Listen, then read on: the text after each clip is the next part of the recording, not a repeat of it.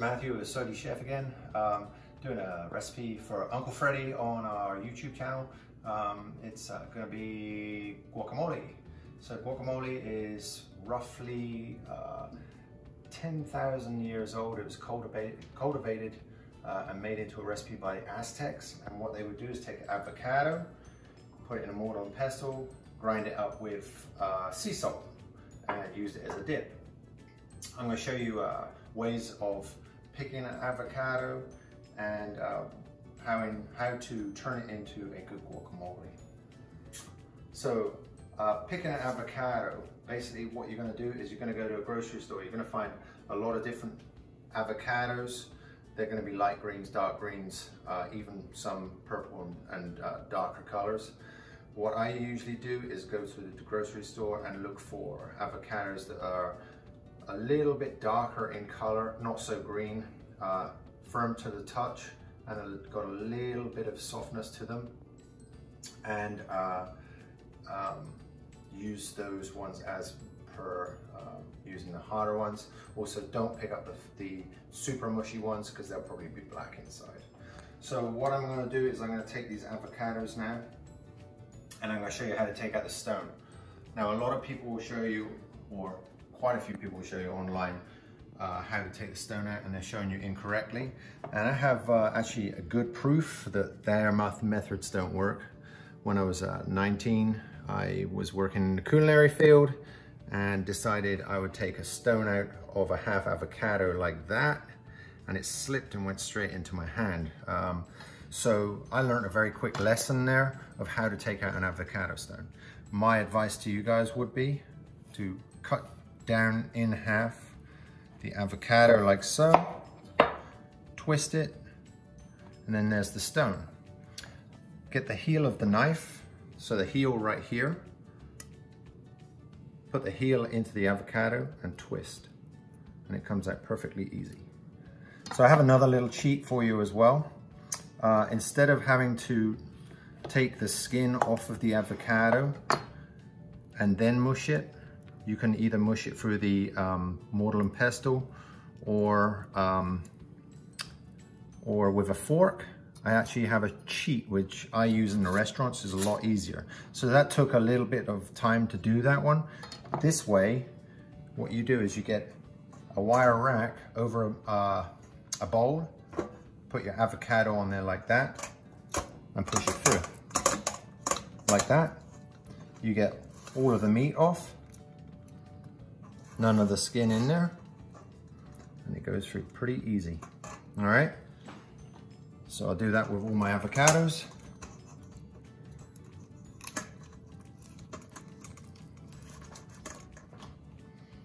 Avocados are a good source of nutrients. They're also a superfood, which means, you know, you can basically use them in everything. They're highly good for you.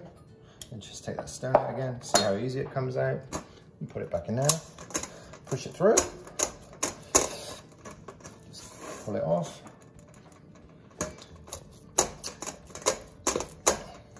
And that's your avocado done.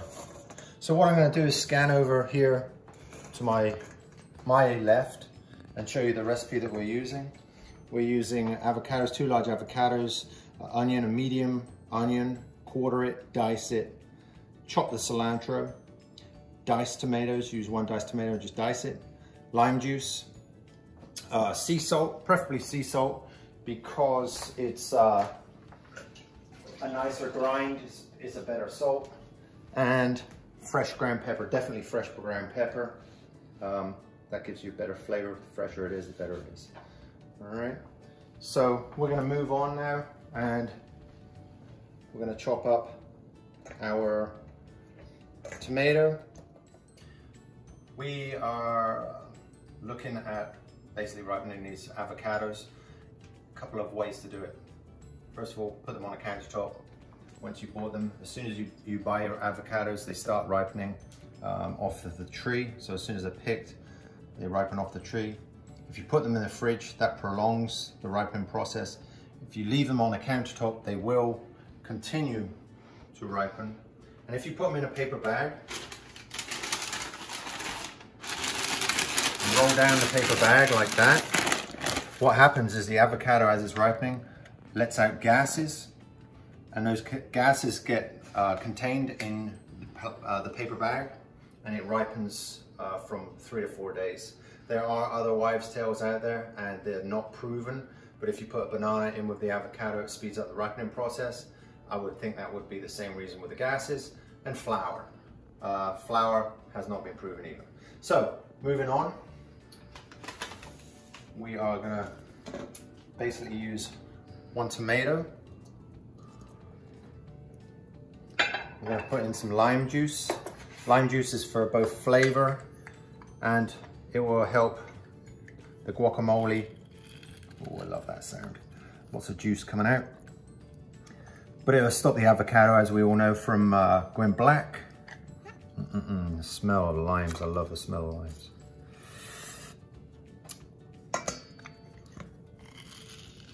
Hear that? All that juice coming out.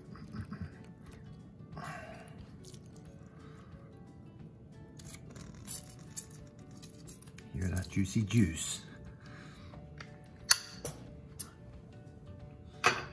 We're gonna add some cilantro, and this has already been washed. What I do is roll it up in a loose ball, and I wanna chop this 1 time, because the more you chop it, it's gonna bruise. So just gonna chop it super fine, 1 way.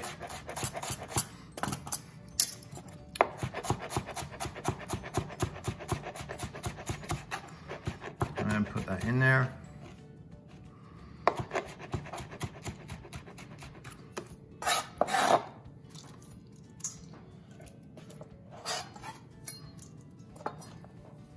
Going to take our garlic, skin it, as I've shown you in previous videos. Just push it down with the palm of your hand. I'm going to use 1 clove.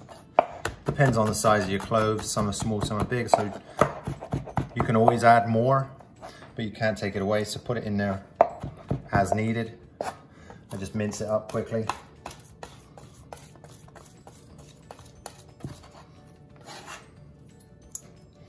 Now I'm going to take 1/4 of an onion. I'm going to take the skin off real fast and dice it very small.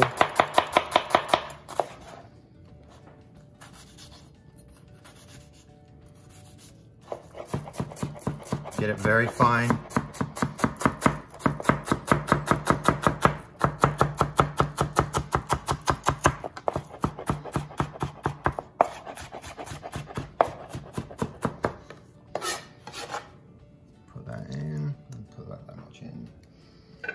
Again, it depends on the size of the onion, how much you want to put. So a lot of this just can be done to taste. So if you need more in there, then just add more. So I've got my jalapeno going in.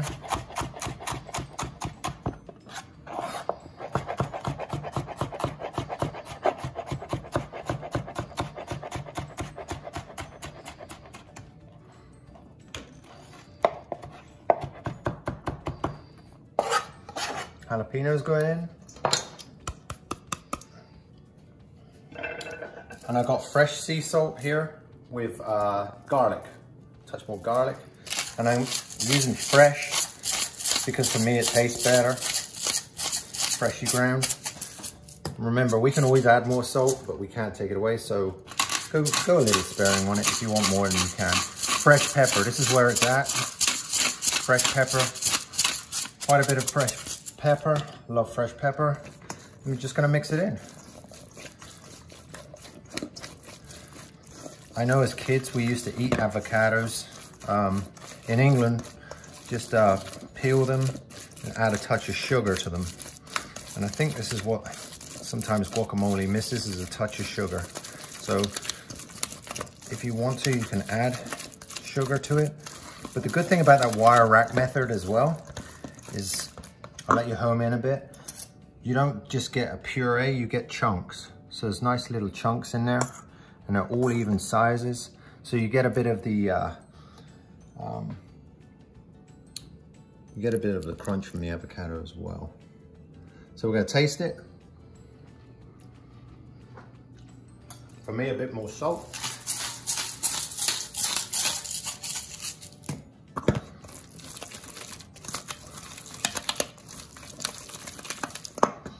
Taste it again. And that's just about right. We're gonna get our little chip and dip. This is obviously served very well with corn tortilla chips, and if you can fry them yourself, that's even better, because the fresher they are, the better they are. And really with guacamole, you want to make it straight away and serve it and eat it, which I'm sure my wife would love. I'm just going to put on a little bit of garnish.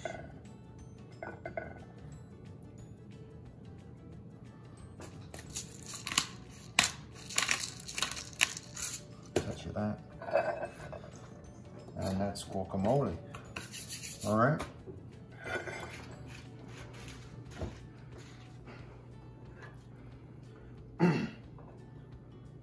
So we're going to try the guac and chip. The chips work really well with the guacamole because you've got your crunchy and you've got the soft of the guacamole, and it works very nice. You can also do it with root vegetables. Don't forget to like and subscribe. Live happy, stay healthy. So, like and subscribe, live healthy and happy.